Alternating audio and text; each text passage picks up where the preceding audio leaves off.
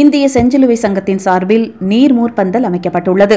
பாளையங்கோட்டையில் உள்ள இந்திய செஞ்சிலுவை சங்கத்தின் சார்பில் கோடையின் தாக்கத்திலிருந்து பொதுமக்களை பாதுகாக்கும் விதத்தில் நீர்மோர் பந்தல் அமைக்கப்பட்டுள்ளது.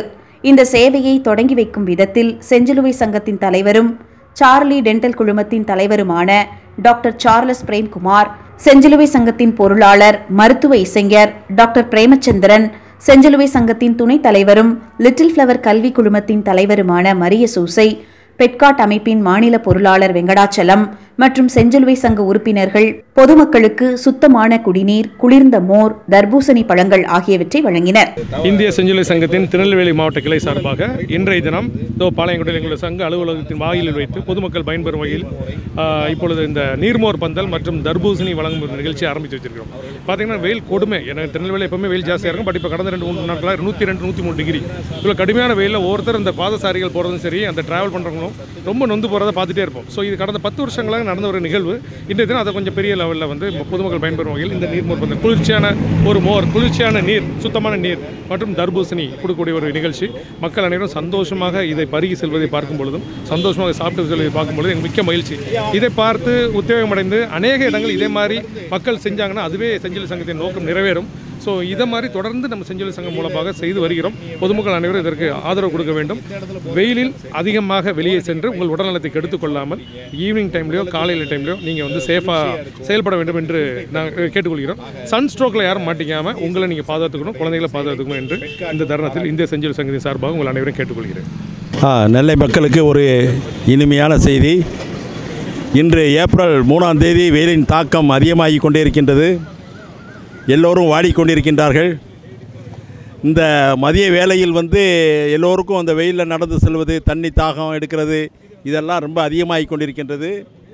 இந்த சூழ்நிலையில் இந்த இந்தியன் ரெட் கிராஸ் சொசைட்டியுடைய திருநெல்வேலி கிளையானது அதனுடைய அலுவலகத்திற்கு முன்னாலேயே வந்து அந்த சாலையோரம் மக்களுக்கெல்லாம் தண்ணீர் கொடுக்க வேண்டும், நல்ல தண்ணீர் கொடுக்க வேண்டும், குடி தண்ணீர் கொடுக்க வேண்டும், மோர் கொடுக்க வேண்டும், இந்த தர்பூசணி பழங்களை போன்று கொடுத்து அவர்களுடைய தாகத்தை தீர்க்க வேண்டும் என்ற ஒரு நல்ல ஒரு எண்ணத்தோடு இன்று இந்த தண்ணீர் பந்தல் இங்கே ஆரம்பிக்கப்பட்டிருக்கின்றது.